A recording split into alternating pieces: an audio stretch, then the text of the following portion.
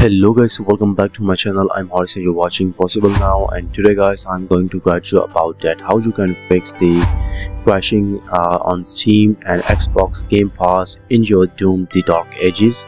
And this video is going to be really simple and short guys, so just watch the video till the end. And if you need the channel, kindly like this video, share to your friends and subscribe to the channel for more content. And without any waste of time, let's start the video. So guys, method number one here is we need to update the graphics driver.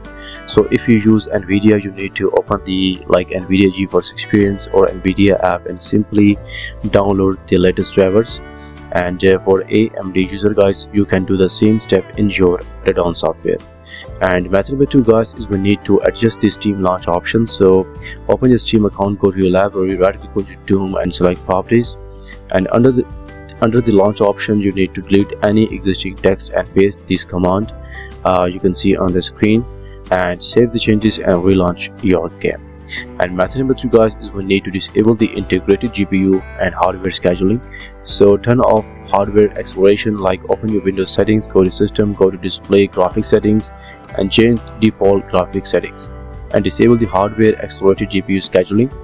And disable the integrated GPU, you need to press Windows key plus X and open the device manager and expand display adapters.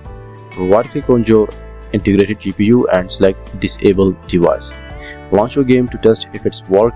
Consider permanently disabling the GPU in BIOS for stability. And method number four guys is we need to tweak in game settings, like navigate to graphics and video settings in Doom and locate the present from compute options. If enabled, you need to turn it off and apply the changes and restart your game.